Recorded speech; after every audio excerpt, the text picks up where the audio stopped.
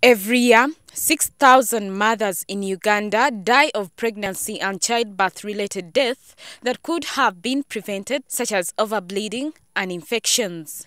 Today, we are concentrating.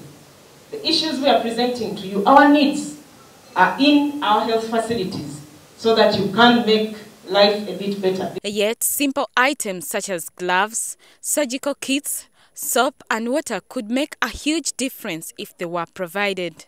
It's why an appeal has gone out to the private sector to help for simple things like lack of latrines and maternity wards in need of repair in some hospitals.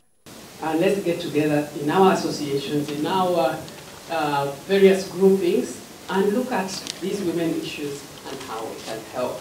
In Uganda, 6 hospitals, namely in Hoima, Kamuli, Chibale, Masindi, Mityana and Mubende, are in dire need of help in the first phase. Each will require 150 million shillings for the first 6 to 12 months to improve services. Anna Tkunda, NTV Tonight.